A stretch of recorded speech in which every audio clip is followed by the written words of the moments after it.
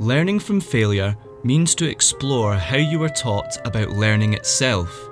What did your surroundings and your culture teach you about what it means when something goes wrong and what it means to make mistakes? There is an ancient Siberian myth which says that whenever something difficult happens to you, a part of you becomes separate. In that broken space, a demon can take its seat and feed from what hurts you. But if you come back to explore what created this rupture, you can reunite those separate parts. I think there's a fundamental factor that affects that. In the private sector, you have lots of money, but very few profitable opportunities. And so failure is accepted. I think that, the project, whether it's success or failures, these are really very much about relevance. In the social entrepreneurship sector, you've got lots of very little money as compared to the private sector, but there's a whole host of opportunities. There's many things you can work on. So as a result, the bureaucracy that manages these resources focuses very much on risk management. The end result, I think, of that is you get into what the learning specialists call the paradox of creativity, where you become extremely creative at fine-tuning very, very small marginal improvements that are not going to cause any significant development outcome, but in fact will maximize the success of your project. And so you tend to take very marginal small steps forward, spend a lot of time recycling variations of the same sort of ideas. I basically agree, of course. I think we should have taken much more risks, but I also think like the framing conditions, perhaps they had allowed us to take maybe only 50% of the risk that we might have had to take. We're also very conditioned to, even if, if we sense this might not work, we start to adapt very quickly, because we know we need to sell this afterwards, and it's not very well seen very often,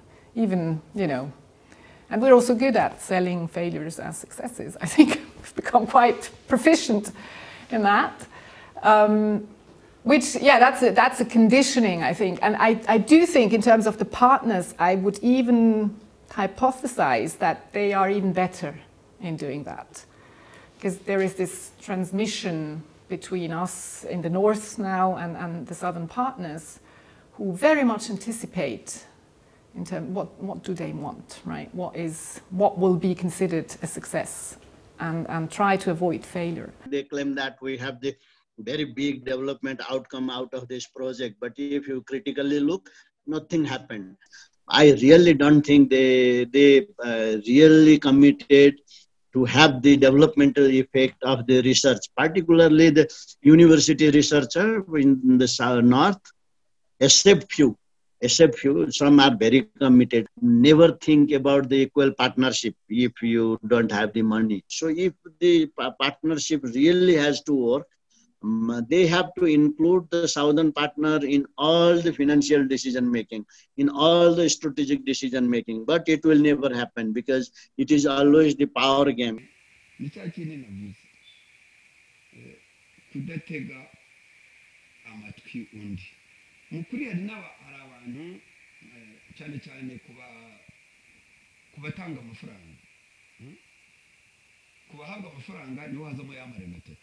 ariko kubayatanga nabo hari akenshi usanga badashaka kumva ibitekerezo by'umuntu bafasha, noneho ugasanga rwose wenda abikoze kubera ko ari ubukene ari iki, ariko ntabwo bitanga resulta nziza. Nkeka ko wenda ni nibo kandi ko mukuri ibyo bine usanga ari ingenzi cyane.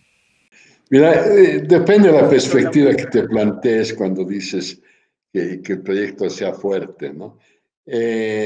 Muchas veces con el Fondo Nacional Suizo y también con nuestros socios de la Universidad de Ginebra, encontramos que ellos están sobre todo preocupados por la publicación de nuestros trabajos de investigación en revistas científicas que sean universalmente aceptadas, ¿no? Con los revisores de artículos, etcétera, etcétera. Para mí, no tiene ninguna importancia para el caso de Bolivia y los investigadores bolivianos. ¿Qué es lo que puede ganar Bolivia si publicamos 1 o 2 artículos en una revista internacional? Bolivia no gana nada. Más aún que la gente aquí en nuestro país lee muy poco, ¿no? Y mucho menos lee revistas internacionales. I mean, who says this is a failure? And you know, the structural background of these partnerships is that you've got a scientific community, you've got a scientific evaluation of a project, you've got the development orientation in a project, and then you have partners and you've got the capacity building that's very strongly built into these partnerships. These are all different dimensions of failure. And actually, if you're very honest about it, you can say, well, you can't do justice to all of these at the same time.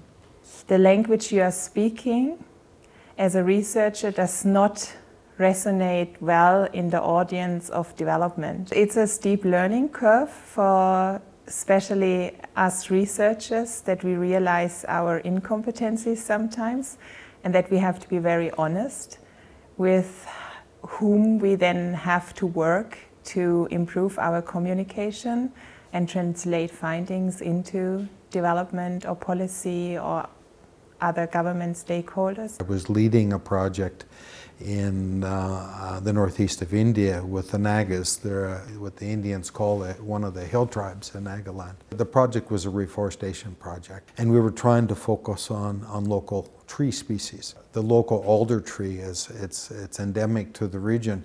They were unable to propagate seedlings from seeds. They didn't know how. And finally, they talked to a tribal elder. He said, "Oh, if you touch the seed with your skin, it won't grow.